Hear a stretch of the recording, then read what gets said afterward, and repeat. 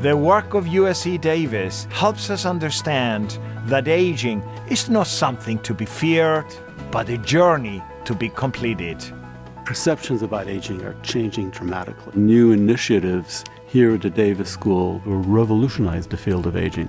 Gerontology is really about keeping people as healthy as possible and as functional as possible, starting at a very young age. Health span is something we're very interested in, how to prolong the period of time for which people are healthy. You'd have less visits to the doctor, less medications that you would have to take, and so your quality of life would increase. Over the last 40 years, there have been remarkable advances that have reshaped our understanding of aging.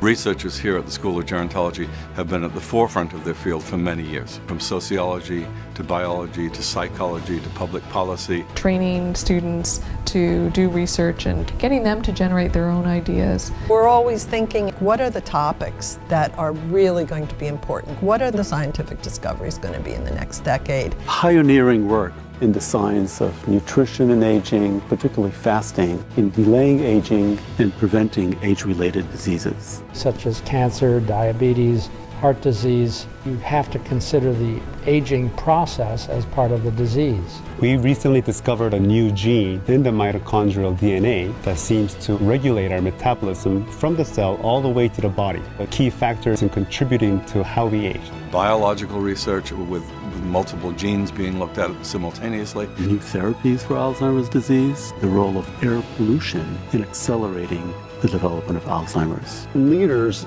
in the notion of interdisciplinary research. It's an incubator of ideas. It has brought together some of the true geniuses in the field. A truly multidisciplinary approach to the study of lifespan. Beyond education, research, and policy, service to the community is one of our most important missions.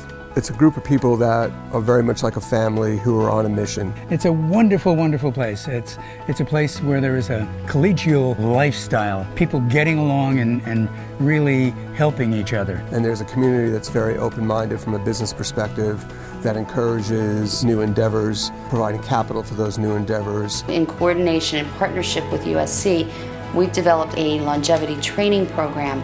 Gerontology really helps humanize what we do. It puts that personal wrapper around the advice and guidance that we give. We're not set out to achieve immortality. Our goal is to go out and make people live to their full potential without being sick.